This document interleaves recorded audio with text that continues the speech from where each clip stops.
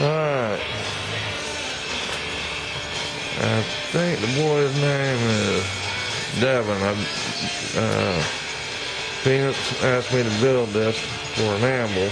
It's 2.5 inch thick by 5 inch piece of steel, and I welded a 4-inch tube to it, and then I welded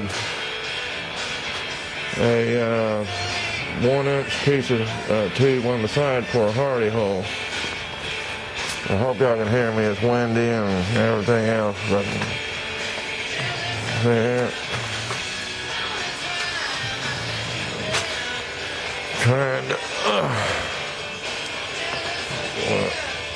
you can see it works good. You can build your hardies and put in there.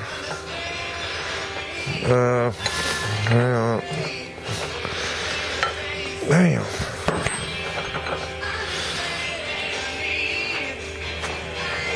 Cut hardy.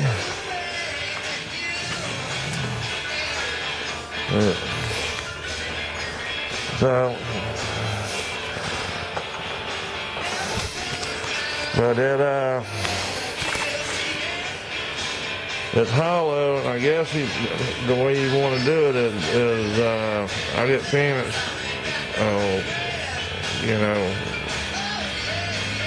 answer me, or, correct me if I'm wrong, but I think you stick this in a 5-gallon bucket of concrete, and this, this is your anvil, and this goes in the concrete down here.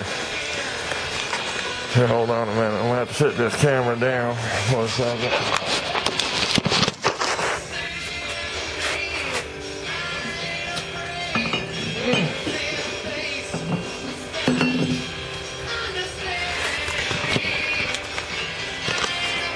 Alright. See, it's hollow. There's a hell of a piece of tube still, and I ground it all off so the concrete will bond to it. And MIG welder welds good, don't it?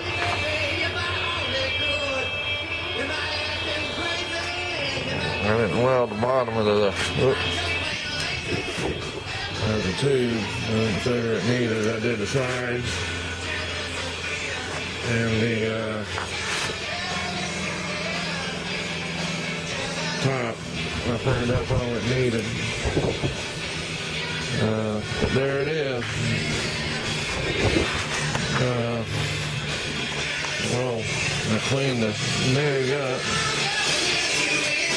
As you can see, I got a new gun for it, but it runs good now.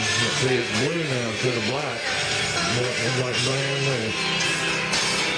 Look at that front of that thing, how clean and nice it is. Got me another bottle of argon. Now, that's $150 for the gun.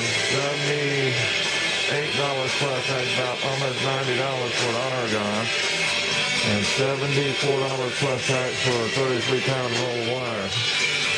They ain't cheap to run, fellas, but they do run, are fun to weld with. But there you go, buddy. I'll, as soon as I find out I got this right, when I put this on there, I'm sure Phoenix will let me know. I'll send it out to you. And that's going to be fun, finding a box and wrapping it to where it'll stay in there and not come out. But that ought to do you for a small anvil. And,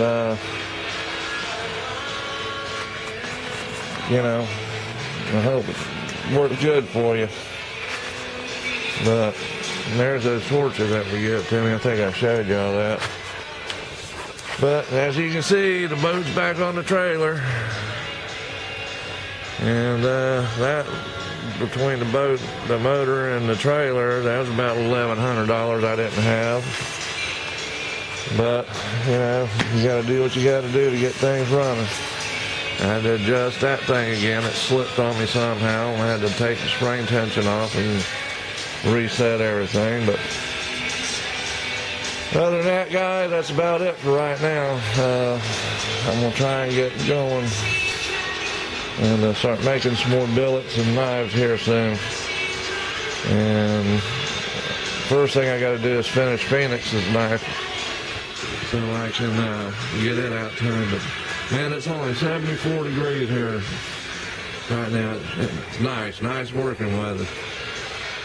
But I mean, check that out. The wind's blowing too hard to go out on the boat. It's puffing pretty good. So, alright guys, that's about it. I'll get back with you when I have something else to talk about. Y'all take care. See ya.